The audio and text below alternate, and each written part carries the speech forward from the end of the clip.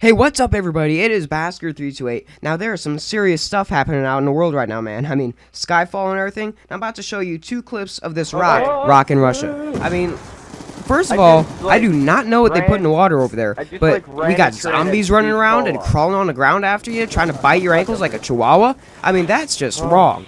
And then second of all, this landscape, I mean, whoever does this really needs to be fired. I mean, this is absolutely terrible.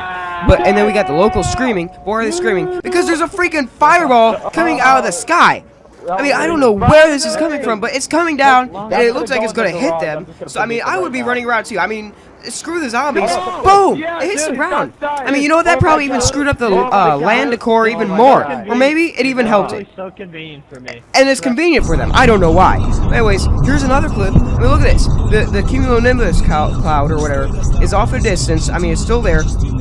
But anyways, here it comes. And it's slamming into Earth, and look at that.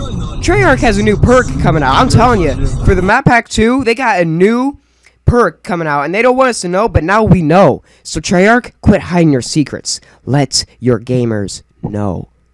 Basker328 out.